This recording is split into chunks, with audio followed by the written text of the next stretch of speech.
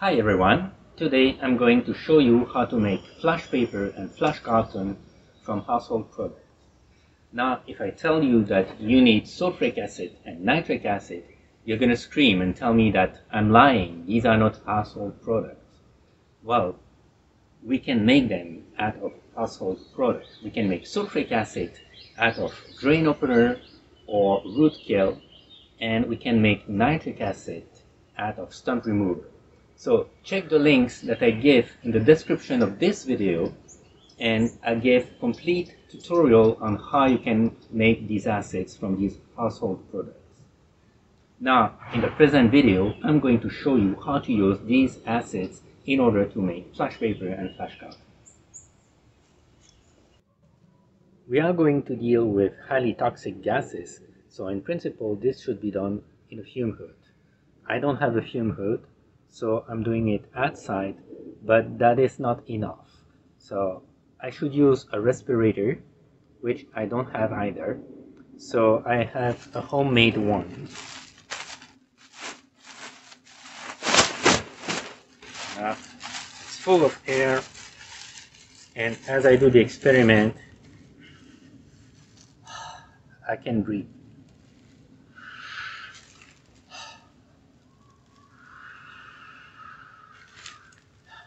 Works perfectly well.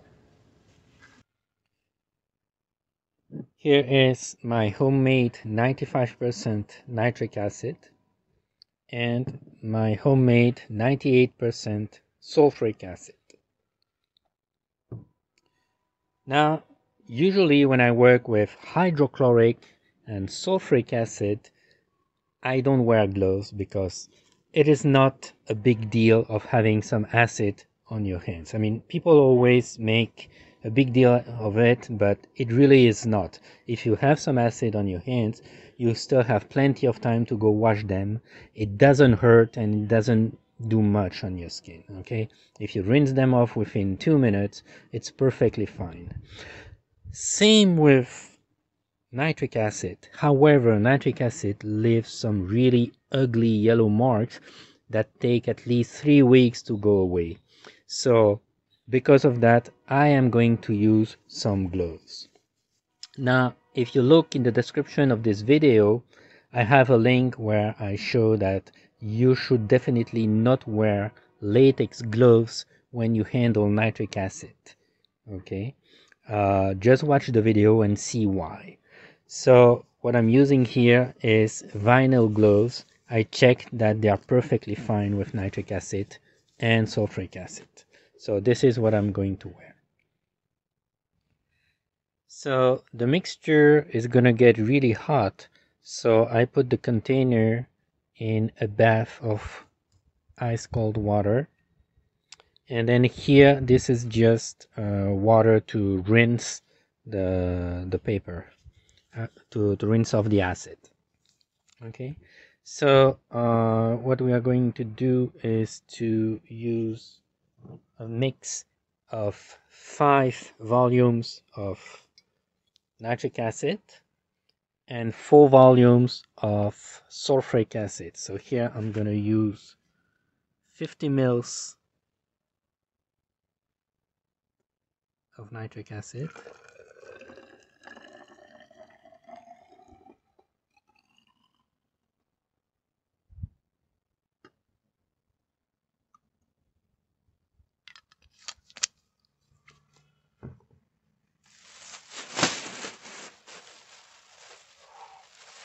And I'm using here my homemade respirator, because as you can see it fumes and it's really toxic.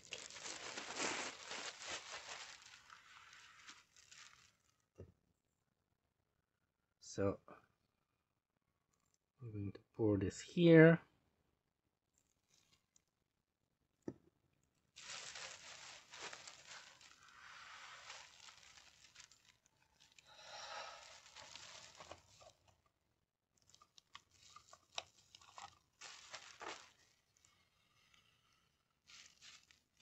And here now 40 mils of sulfuric acid.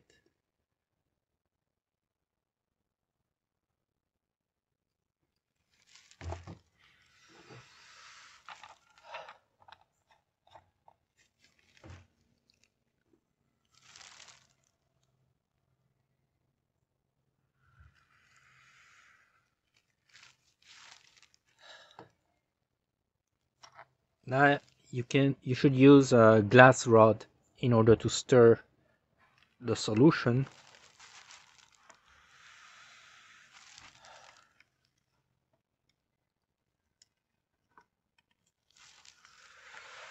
You don't want to pollute the solution by using metal.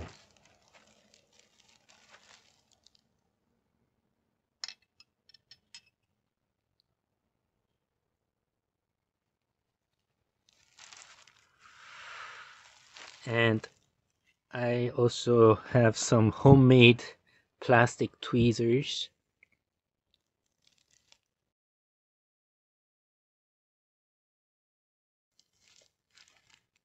All right, so well, the mixture is ready. So here I have some napkins. They say that we should use pure cotton, but I noticed that it works even if the cotton is not pure. So here are pieces of napkins, I mean paper towels that looks like paper towels in public bathrooms. I don't remember where I got these. I don't remember stealing them from a public bathroom, but anyway, let's try. So put it in the mixture. And you can put several layers.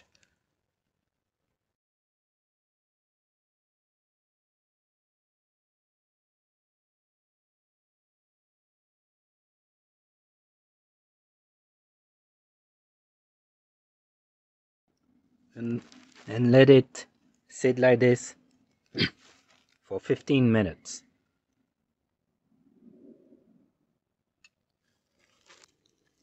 You should not leave it too long, otherwise it will completely decompose. So let us wait for 15 minutes. Alright, it has been about 15 minutes, so I'm going to transfer these into the rinse water.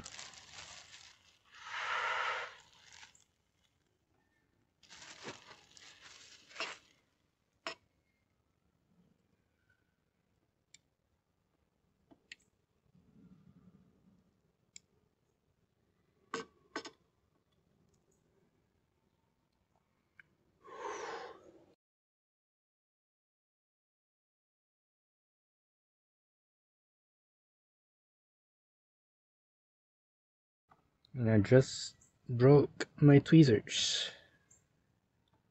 I heard them cracking.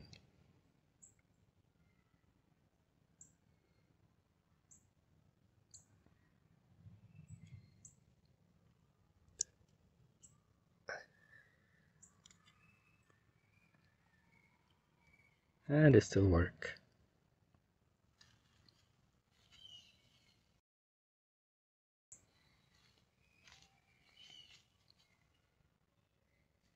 Alright. Separate the sheets.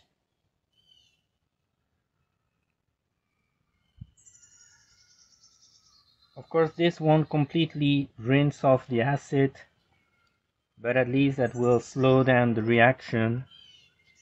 So that gives you time. What I will do after is to neutralize the solution by adding some baking soda. Okay, but for now, I mean, the amount of acid in this dish is relatively small, so the reaction is really slow right now.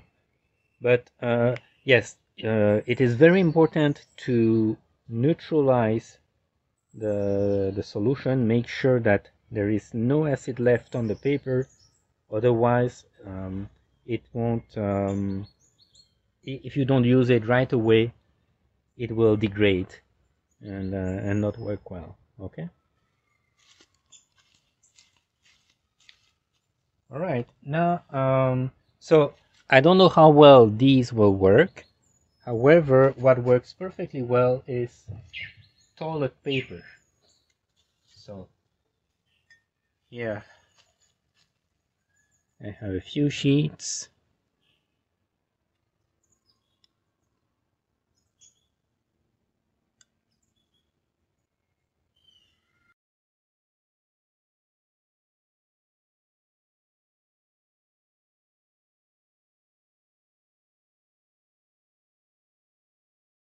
And again, let me wait for 15 minutes and then we'll see. All right, it has been 15 minutes. So let me pick this up, and actually, since I have gloves, I guess I don't need to use the tweezers.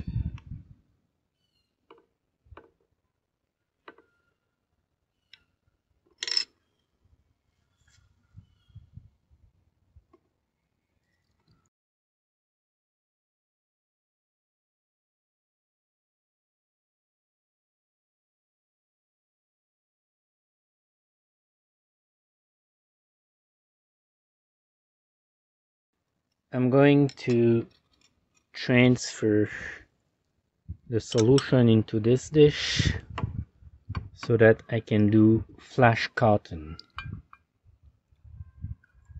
Oops.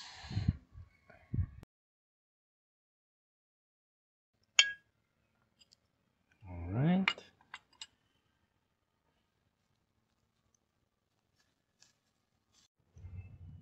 So for flash cotton, you can find some pure cotton balls in any pharmacy or even at Walmart.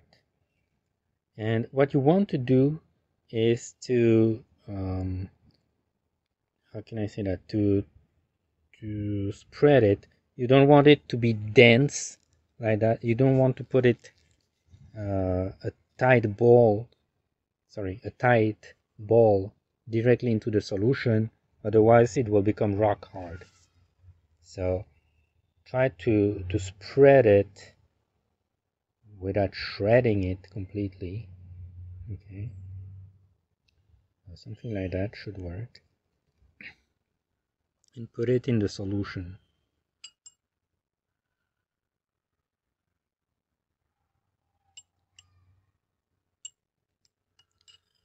Now you may wonder, how frequently do you need to change the solution?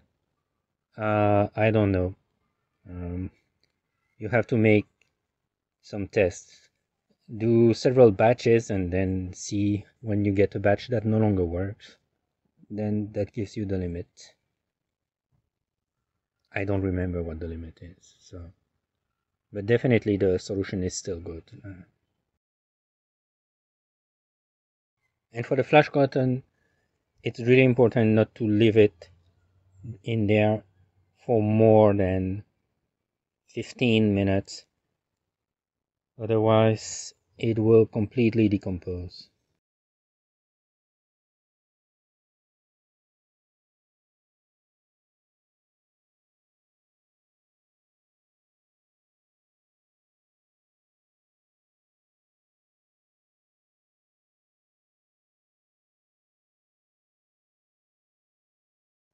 Alright, see you in 15 minutes. So, the flash cotton is now ready to be picked up.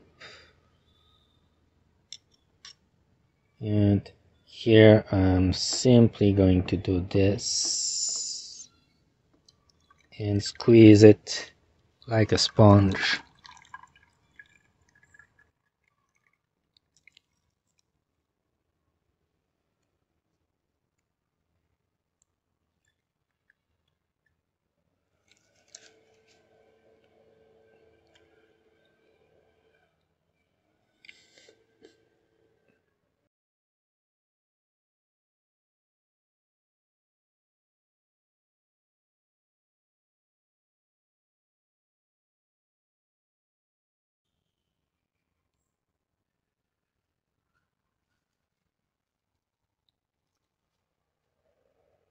All right.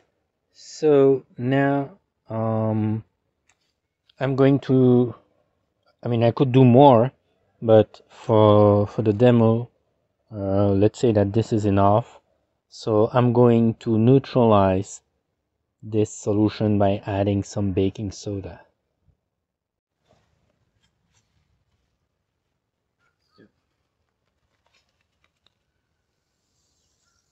So as long as there is a reaction, that means that there is some acidity. So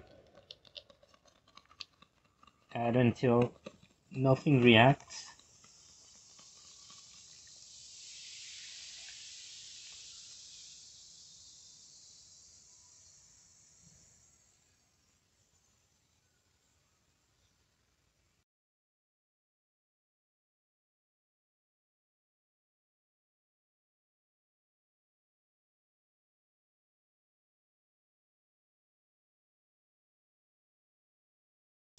So you see how much baking soda I need to add in order to neutralize this. And even though there were only few drops of the solution into this bath, so that tells you how strong the acids are.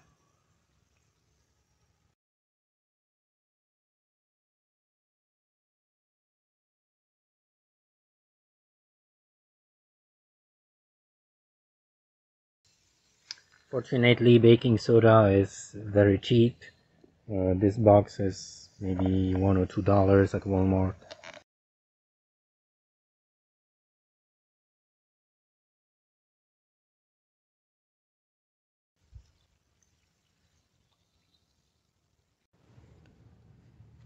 Now everything is neutral, and what you want to do is to rinse the baking soda out. So just use some clear water to do that.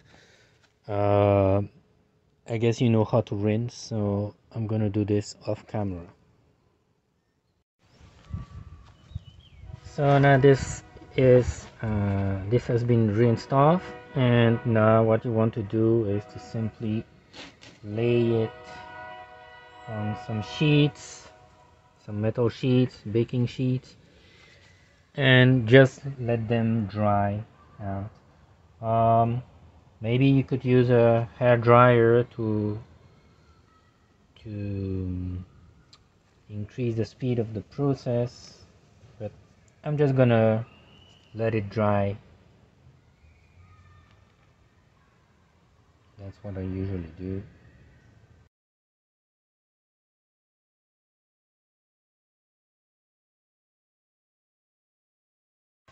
And for the flash cotton, again, try not to shred it, but you want to spread it so that it dries faster. Well, first make sure that squeeze it for a good bit. It will dry faster like this.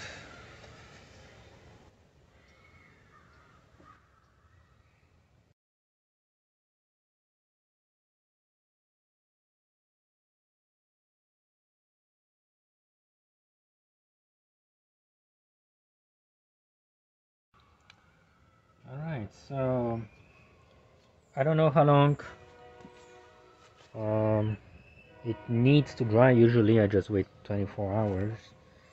Um, well, I'll come back when it's dry and then we'll see how it burns.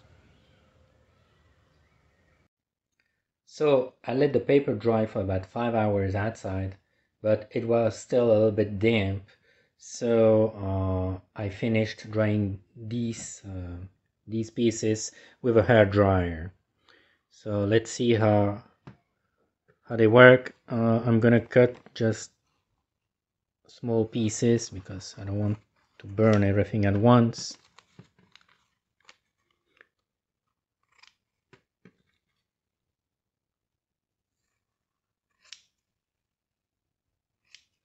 Okay, that should be enough for our tests.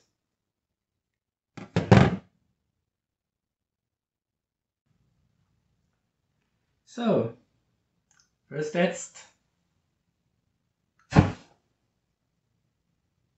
Perfect. So this is the paper towel from public bathroom or wherever I got it. I don't remember, so let's see. Yep, it burns without leaving any ashes. And here, this is the toilet paper. So it works perfectly well. Maybe one more time with the flash cotton. I mean, this one really burns well. So if you enjoyed this video, please give it a like and share it on Facebook, on Twitter, or whichever social network you are using. It doesn't cost you anything to do it, and for me it really means a lot because I spend a lot of time making these videos, and that's the only reward I'm receiving. So please do it. Also register to my channel so that you can see the other tutorials that I propose, and I thank you for watching.